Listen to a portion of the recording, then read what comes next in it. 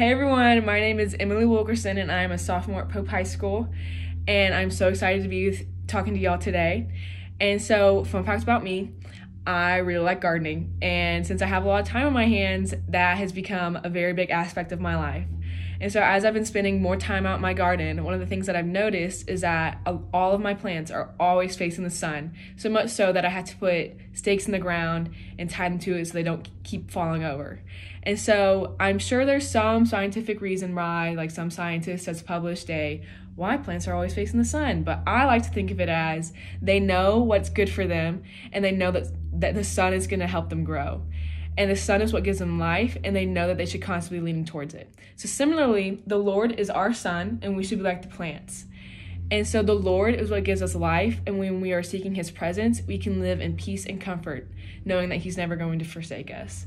And so in 1 Samuel 23, Saul was pursuing David in the wilderness, and so David wrote Psalm 63, and I think the first verse captures how we should be pursuing the Lord. So it says, "You, God, are my God. I earnestly seek you. I thirst for you. My whole being longs for you." And so when David was in a time of immense trouble and somebody was trying to kill him, he's out in the wilderness, he doesn't know, what's going to happen to him. Instead of looking at those circumstances, instead he looks up and looks to the Lord, because he knew that the Lord was going to take care of him.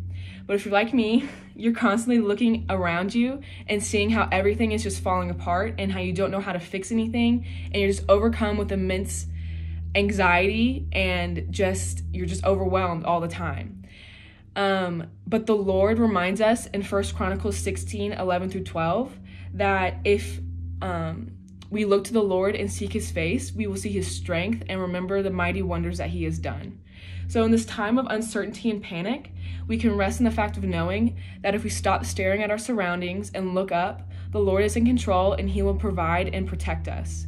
So as we're looking up, we slowly begin to grow in our faith and produce fruits just like my plants will be in a couple of months.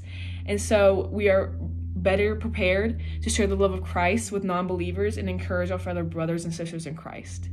And so I'm just going to pray us out, and yeah, that'll be it. All right. Dear God, I thank you for this day that you have provided for us and how you have cared for us and comforted us in this time.